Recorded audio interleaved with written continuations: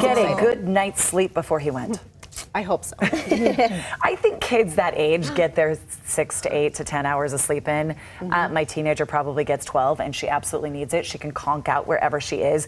But new report out today talking about the impact that only having 6 hours of sleep has on your body. And I'm thinking, if I have 6, I feel pretty good about myself. That's a night of luxury. Not anymore.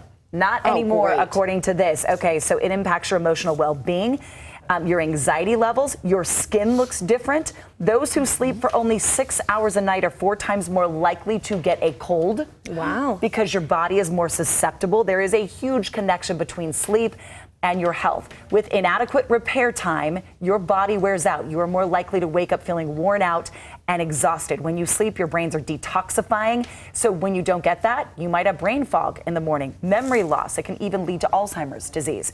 So emotionally, your cortisol, that stress hormone, goes up 37% if you only get 6 hours of sleep. Are we talking about just one night here, or are we talking about this is duration of... One night, this is what your body does to your health. So now, what should we be getting? Long-term impact. Long-term, 45% increase in cardiovascular disease, type 2 diabetes, even anxiety disorders. Wow. So Jay and I were chatting earlier because Jay said 6 hours is a luxury. Like a lot of sleep for him. So at least 7 to 8 hours. Like if you can get those 8 hours in a night, and how do you do it?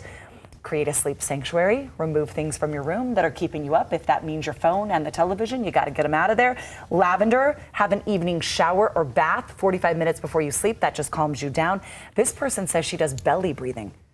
Oh, I like that before she goes to bed. Before she goes to bed. Just kind of relax her whole body. Just relax your body. Do any of you have a ritual like that, or do you just kind of conk out when you can and everything's done and hope for the best? I'm exhausted by the end of the night. Yeah. So I pretty much conk out. I have to do a bath every night before bed. I like taking a bath. And it's not long, but I make sure it's really warm, and I get in there and I feel like it kind of resets. I did hear recently that water resets all your chakras in your body, and I never heard that before, and it made a lot of sense to me why I feel like I need to get in the water every night, and it does. It soothes me. I feel so much better. Yeah. So I fall asleep easily. It's staying asleep.